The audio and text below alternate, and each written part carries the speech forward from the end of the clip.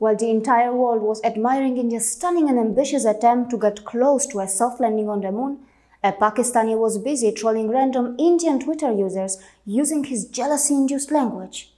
He tweeted, "Please go to sleep. The toy landed in Mumbai instead of landing on the moon."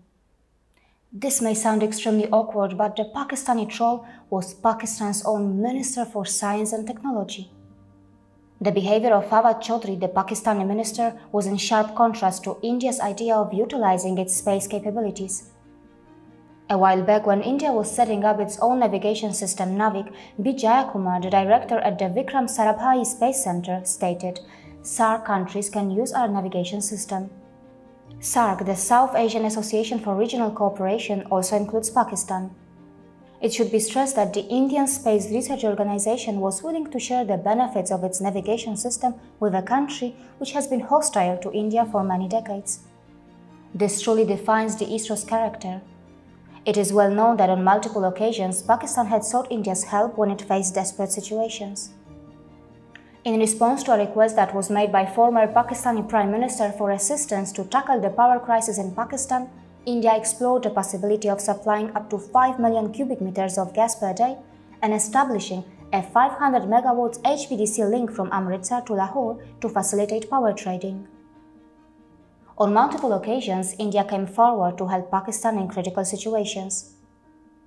For instance, in 2005, when Pakistan was struck by an earthquake, India offered $25 million to the Pakistani government as a cash assistance, along with $15 million in in-kind contributions from both private and governmental sources.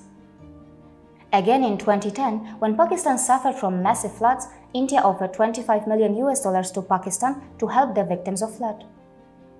Through the ISRO's navigation system Navik and through various other means, India offered to help Pakistan save its own people during natural calamities, but due to Pakistan's insecurities, they did not completely benefit from the Indian generosity. Even former NASA astronaut recognized Chandrayaan-2's intentions to serve humanity.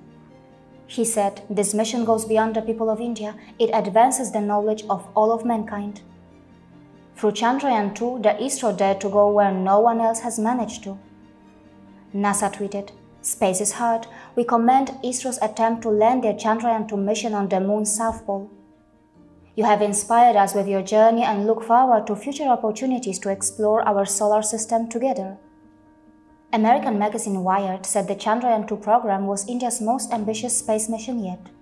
Matthew East, a representative for France's space agency CNES, said, "India is going where probably the future settlements of humans will be in 20 years, in 50 years, 100 years.